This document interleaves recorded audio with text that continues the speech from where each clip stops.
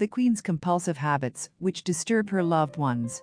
Elizabeth's late governess Marion Crawford claimed that as a child, the girl always arranged all her pencils in perfectly even lines, making sure that the space between them was equal. She did the same with the plates, arranging them in strict order. In her book, governess Wendy Holden writes, "Then Marion, whose training included child psychology, realized that before her obsessive-compulsive disorder, this cozy and extremely orderly environment was the very last place she expected to encounter it." The book quotes the dialogue that followed. "Why are you doing this?" the governess asked little Lilibeth. The princess looked up, gazing at her with her dispassionate blue eyes. "Because it makes me feel safe."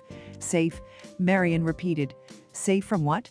There was never an answer, for the princess's mother, Queen Elizabeth, entered the room at that moment. Whether there was an actual obsessive-compulsive disorder is unknown, but a new book, The Governess, provides evidence that as a child the monarch was unparalleled neatness. Crawford herself wrote the same about her ward, having published her own memoirs under the title Little Princesses in 1950. According to The Sun, which retold the governess's book, the young princess was quite capable of jumping up in the middle of the night to check the state of her clothes and shoes. Marion labored for the royal family for 12 years, raising Lilibeth and Margot. Typically, the desire to control a situation provides confidence in possible scenarios. Elizabeth's childhood was indeed full of unpredictable twists and turns.